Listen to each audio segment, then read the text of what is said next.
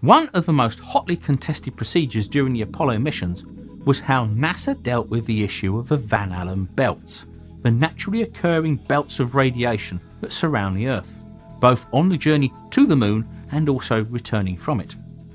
To some, this just proves the point that NASA never went to the Moon because they contest that if a crew went through the Van Allen belts, they would have received a lethal dose of radiation and died during or shortly afterwards. But as we know, that didn't happen. So how did they achieve this? Mention the word radiation and most people will think of X-rays, the atom bomb, Hiroshima, Chernobyl, and therefore associate it with bad things.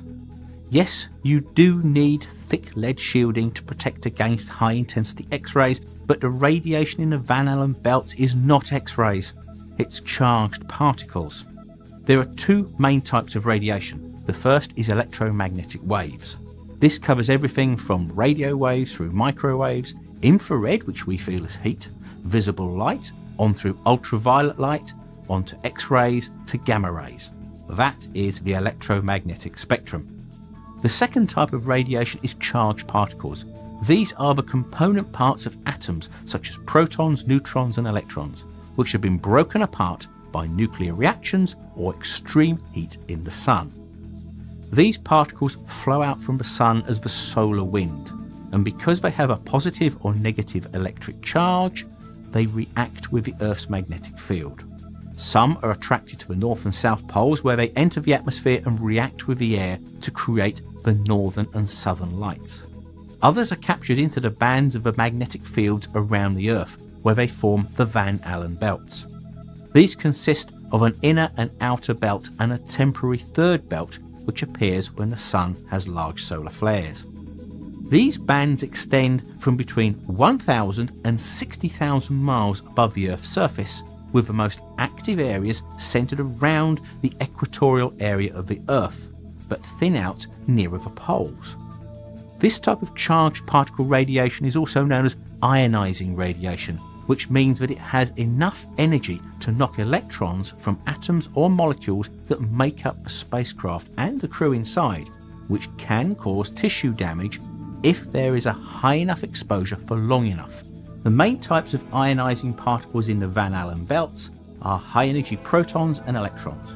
The protons can be stopped by light materials such as the aluminium skin of the craft and also the epoxy resin heat shield. Electrons, which are also known as beta particles, can penetrate several inches into living tissue, but because they're very small, they don't tend to do much damage. They can also be blocked by materials like polyethylene, which contain a lot of hydrogen.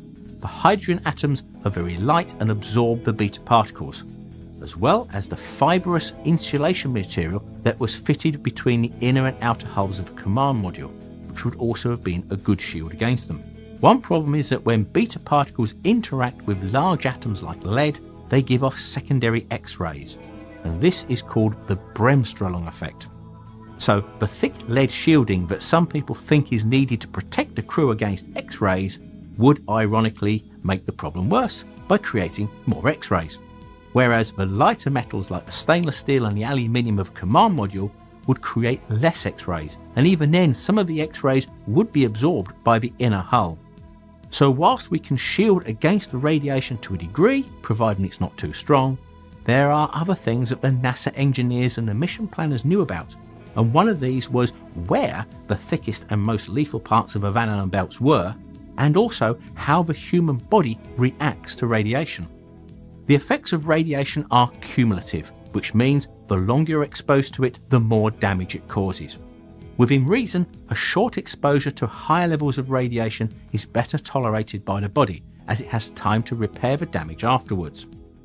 Long exposures to low levels of radiation cause more problems because the body has to try and repair itself and contend with the continual damage whilst it's doing this. If you spent an extended period within the Van Allen belts, then the effects would be lethal, but the Apollo crews only spent about 6 hours in total, around 3.5 hours going and 2.5 hours returning several days later, effectively 2 short bursts separated by a rest period. More importantly, the course which each of the Apollo craft took avoided the most lethal parts of the inner belts completely. and they only went through the thinnest parts of the outer belt. All the astronauts wore dosimeters to measure their personal radiation exposure levels during the flight and reported results back to NASA at regular intervals.